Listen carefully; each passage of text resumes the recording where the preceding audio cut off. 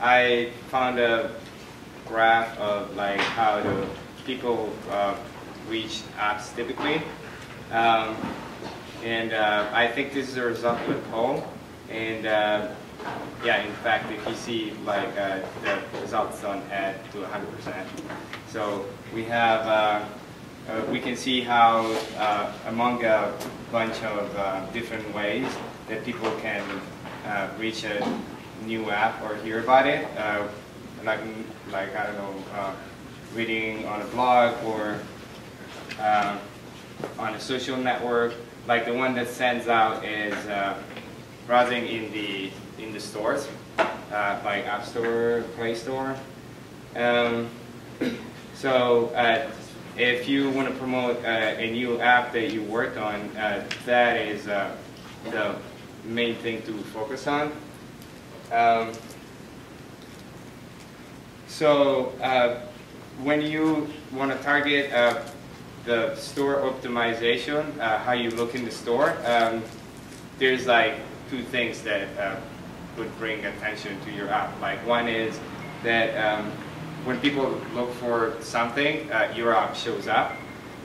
So there's like more eyes that pass through it. And the other one is that they actually stop on it and download it. So the second part, once like people pass through your app, like it's more about we can say intuitive things like you know, have a good icon or make it clear what the app does, have a nice title and good screenshots, good description, stuff like that. The first part, however, is like a little less intuitive, so that's what I will focus on. I've been reading a bunch of blogs here and there, and I try to bring together some material to, yeah, to figure out like what is the best way to promote your app in a few steps. Yeah, one remark is that here I'm talking about searches. So say like you search in the App Store for I don't know, word game. It's in reality people look for new apps more through categories, but that's something that doesn't really apply to typically to a new app because categories show top apps, and it's really hard and not practical to try to get in there. So yeah, this is a little drawing that I made. So it's meant to show the process. So if I make a search, this is the store, and I asked the store to give me some results, and it will result in a list of apps on my screen. So the reason why I use this contraption is that I wanted to show the fact that we don't really know how the stores process all the information that they collect to produce that result page that they output. So I wanted to show that as something that gets a lot of data, crunches it, and then uses some sort of algorithms that we don't know of to give us back results. So that algorithms that we don't know of are what we are trying to figure out over here. Like people typically make hypotheses on how things may work, and then they try to collect data in order to see if that would make sense or not. So everything I'm going to say in this presentation is not going to be exact science. Like people don't have a way to prove that it always works that way, and also the rules, the algorithms that the stores use may vary in time. So it's just some sort of guidelines that people use because they are reasonably convinced that they may work.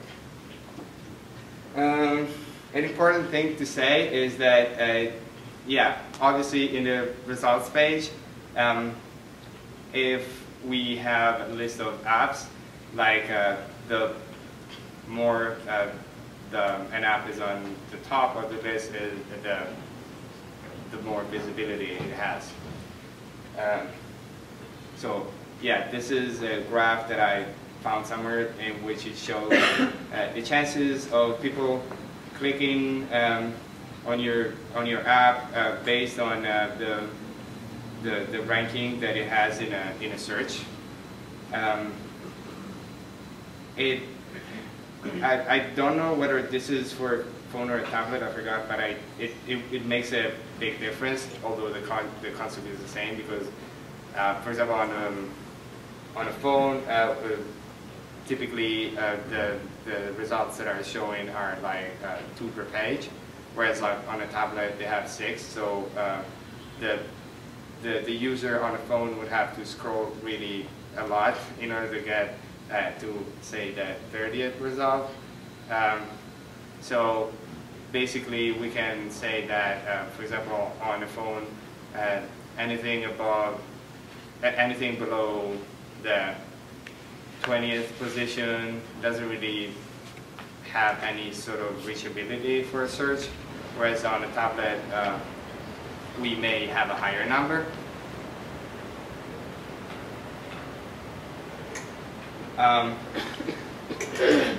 Again, this is a list of what people think that possibly could matter in the search rankings, and I'm going to just show them all here, and then I will just drill in and show for each of them some more detailed information. So we have downloads, so whether an app has had many downloads, the revenue that an app has, whether an app has started.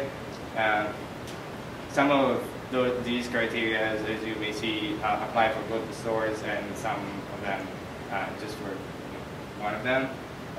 The reviews, the keywords, the fact that an app was recently updated, which means that people are working on it. It's not just left there. Retention of installs, the country where people are looking, in which the store is. Social proof and backlinks. I actually forgot what it was. So starting with downloads, this is an experiment, an example of an experiment of someone that had an app and started to collect data on his position, his average position in searches based on how many downloads he had on the app. So the graph should be read backwards. So these are the downloads, and this is the rank. So the lower the rank, the better your app is, in the better spot. So he could see that as soon as you were getting more downloads, there was a spike in the ranking.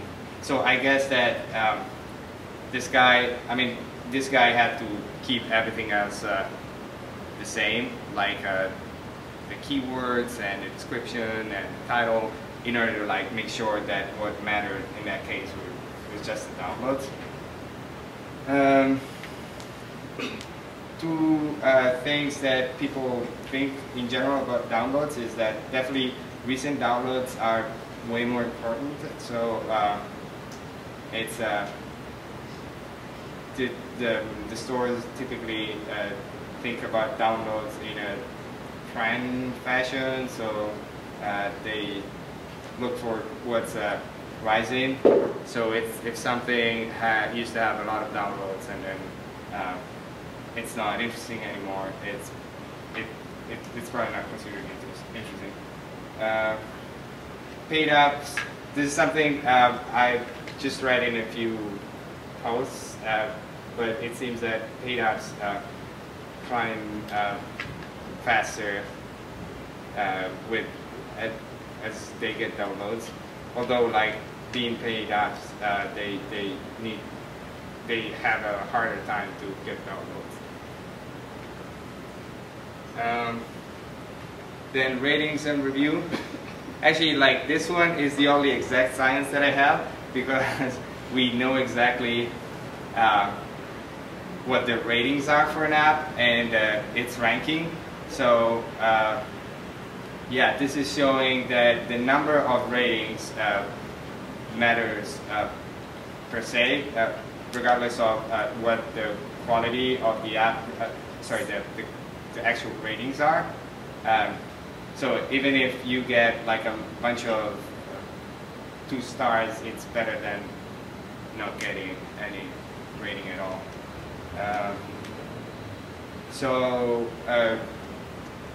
Yeah, this is for ratings, and this is, yeah, for the ratings, the actual ratings content. So this is a graph that I found that was showing around that time in which they think that Apple introduced the criteria that there started to have to be a clear distinction between the rankings of highly rated apps, medium rated apps, and low rated apps.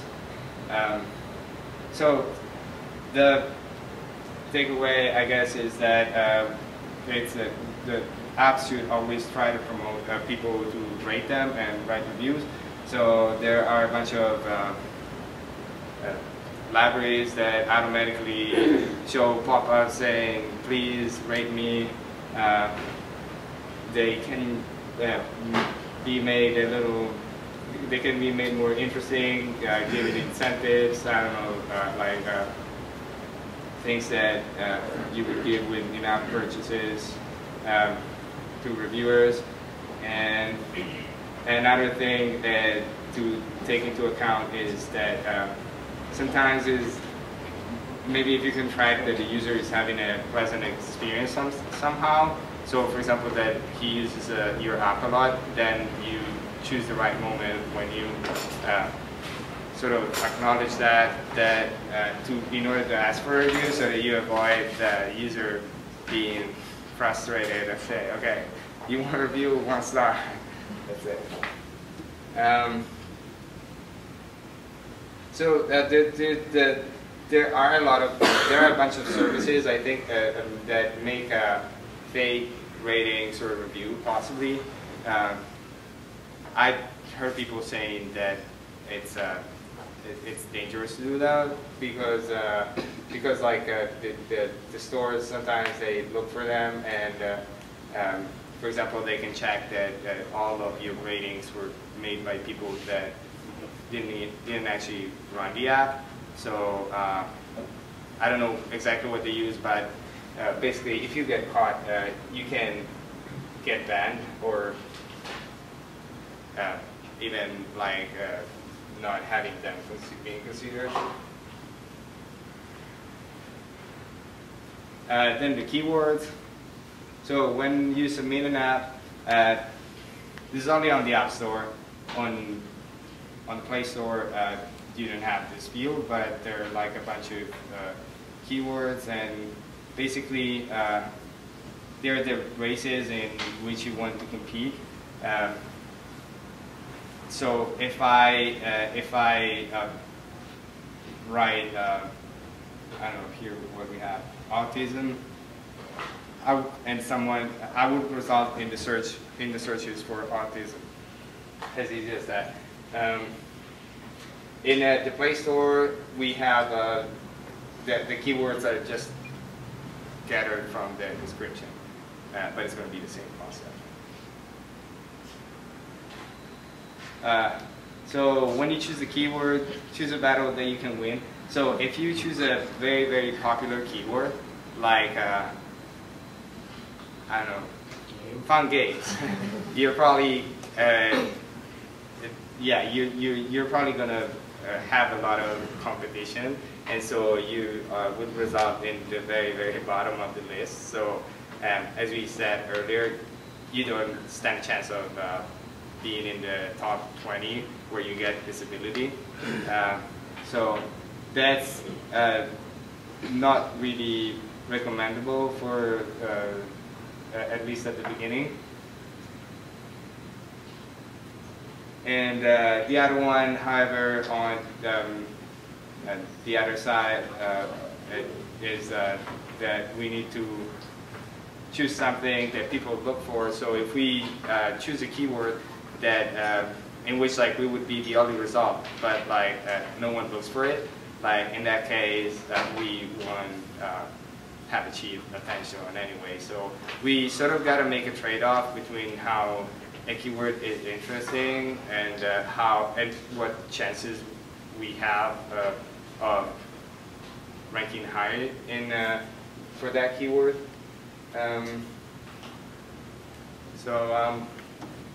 There are a bunch of tools that help out for that.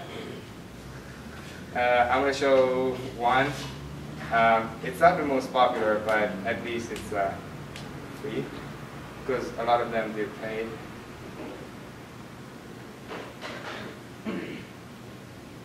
Yeah, so this is called Searchman. This is the ping pong score, and we have a graph that it shows with all the keywords, and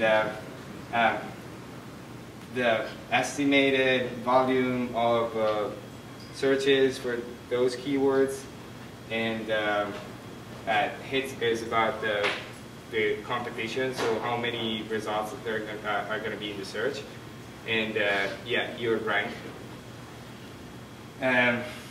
So in this case, all of these keywords are not really good, because they bring us in a position in which people are not going to get, because like they won't scroll that far down. So yeah, like the aggregated final score is this one. So 0 means that yeah, it's a bad score. The best one is for the keyword Pong, which you know, for the position that it has, however, it's for a very high volume keyword, so it can have some potential. Or actually, ping test is better. I haven't seen it. So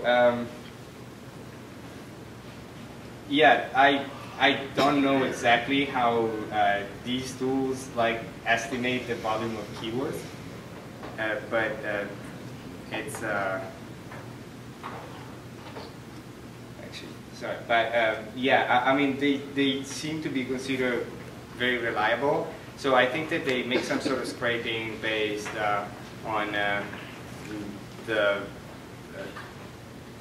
popular keywords that the stores suggest when they autocomplete what you say, or like trending search on Google or other SEOs, search engines. I don't know exactly what other metrics they use, but yeah, they're considered decently reliable. So you can search for any competitor, so you can take inspiration from other people. This is so if you're looking for different keywords, for example, I think there should be a section for probable competitors. We can see if they have better ideas. For example, this guy chose tennis warehouse, and apparently like it has a huge volume and lower hits. So that could be an example of something that we could potentially use. Yeah. Anyway, this is the way to proceed.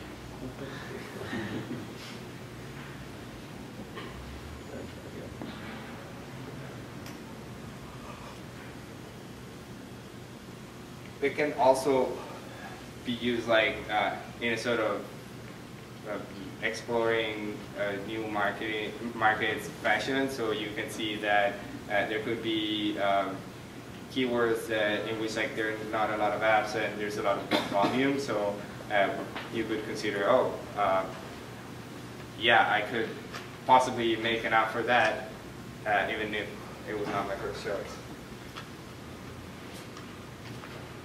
So then going back to the app title, the app title is more of something that should be considered for people to find your app interesting once they got there, but there's something that is really important in terms of searching. So the app title is among like keywords, description, and itself like the one that counts the most.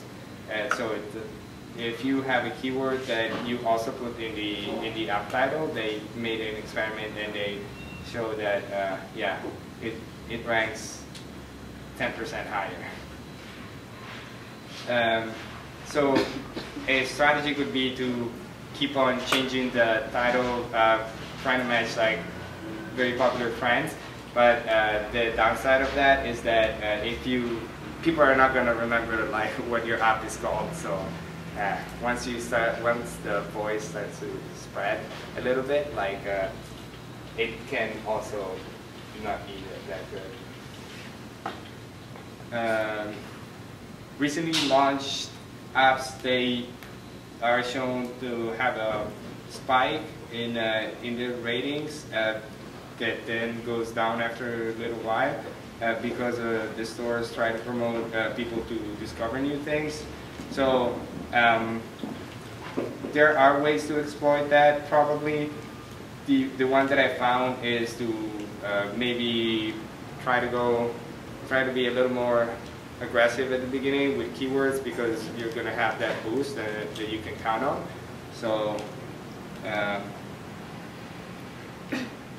yeah, so choose like more difficult keywords and then adjust that as soon as the boost is over.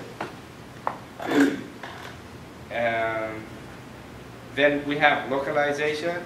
So this is kind of similar to what Derek talked about the other time. So he was talking more about how you translate an app for different markets. Here I'm going to focus more on how you just publish something on a different country store, and you want to make sure that like you rank higher in the local language keywords. So apparently, like that's really important because in different countries, people don't search in English. So for the most part, which is apparently like more than 85%, people just look for things in their own language. And some of those countries don't have the same offer of applications that we have. I mean, you guys in the US have. So there could be like really good opportunities to get a lot of attention without even changing the app, just by going to a different market. So the challenge is, how do I translate my description and keywords and stuff in a way that it looks appealing also on other markets, granted that I don't know the languages. So actually, like I get back on the strategies later. This is just to show some results that someone was collecting. This is before having all of those translations in place. So his traffic of this guy was coming almost entirely from English-speaking languages. So 67 from the US, 67%, 9% from Great Britain, and yeah, the rest is all of the other countries. So he took care of the keywords and the translations for the descriptions, and all of a sudden, like the US, that we can assume got the same market, the same amount of downloads passed from being 67% to being 9.8%. So basically, he just almost increased by 8 times the number of downloads just by doing that. So is that by actually translating the app, or just the keywords in the description in the store? So when people download the app, it's still in English? So it just just the keywords in the store. So it really depends on what kind of app you have. So if you have an app that is really text-based, it doesn't, and it's not in Chinese, it doesn't really make sense that you translate the keywords and you put it in the Chinese store. But if you have an app that is just a visual game, so like a ping pong score. Yeah, exactly. It doesn't really matter if if there's like a couple of rights in English, like no one's gonna really care. I mean, they would like to have that translated, but if that costs a little bit of effort, you know, it's suboptimal, but way better than nothing. So the problem is that, like, besides like getting a translation, which you can maybe, like, for a very basic thing, you can just use Google Translate, but it really does suck. So typically, maybe you can find someone that, you know, on a tax site that can, just for maybe a few bucks, they can perform a translation of a couple of sentences that you have in the description and the keywords. So yeah, that's a little more of a more advanced thing. But like the problem with the keywords is that besides translating, we don't know what's actually trending in those countries. So there are a couple of tricks to figure that out. So this dude, he was using Google Trends. So on Google Trends, like I'm gonna show this thing. So this is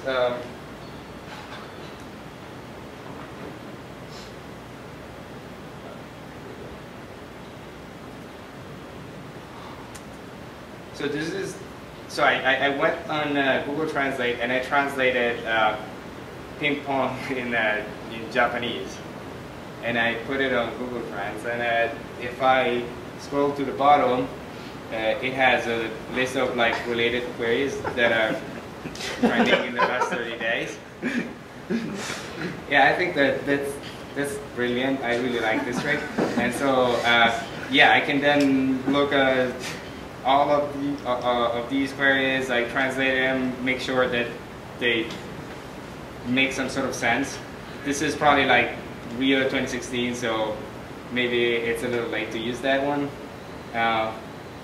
But yeah, I don't know. We can get this one with a happy face and see if it could make some sort of sense to use that. Yeah, probably not, but that's over. Anyway, yeah, this is the way that this guy was using, and yeah, that assumes also that what's trending on Google may be trending on the app stores. That's not always the case, because like, I don't know, if you have something, I can think about a topic, but like there are topics, like for example, like persons that probably wouldn't look for an app for that. So even if they are trending, they may not apply in the stores. So the other way is to look for the type ahead, the auto completion. So when you, for example, if we start typing a few characters like as you are, we are going to have a bunch of suggestions, and yeah, we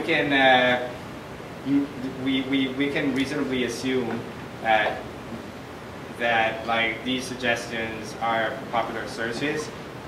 So for example, if I start to look for ping pong, it's gonna start suggesting, okay, ping pong, world championship, or like, yeah, a bunch of other things, and we can assume that all of those things are really high volume searches, and so yeah, we can either like in English use them, or like for translation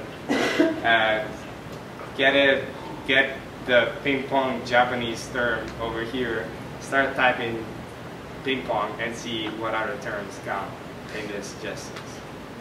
So those are potential good keywords. We can try them and see how many results they seem to have, and yeah, that's kind of a good experiment. This was the last thing I had. Yeah, that's it. Questions? One question. So like regarding like which keywords you put in your description, you said it's like that's like the races that you want to enter. Mm-hmm. Is there any like, so have you seen those Craigslist posts where it's like you search for a bicycle and there's a page that has like every single bicycle with a keyword and like a screen full of text? Like, does it make sense to pack every single keyword that you can think of in there as the limit, does the length limit allows, or is it like? No, yeah, there's a length limit. That's the point. But so you just want to hit the length limit, or is there any like disincentive, or is there any incentive to like put fewer keywords that are more relevant, or do you just want to put as many as you can, just put the first like X? Well, I mean, like for example, on the Play Store, if you have a short description that kind of corresponds to that, and it has like 80 characters, so you can use it. I don't think there's any advantage in using less than 80, but like 80 are like really not many. So if you don't use them well, like you have really a few shots. So you should just use the entire field. Yes, yeah, absolutely. But like in 80 characters, like you can probably fit that 10 of them. Yeah, so that's not much.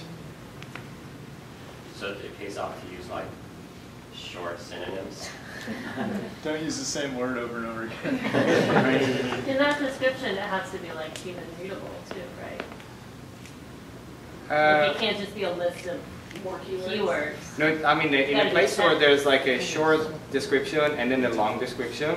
So what people would look, in order to have an understanding of what the app does is more of the long description, whereas the short description, I think it can be just a bunch of keywords. Yeah.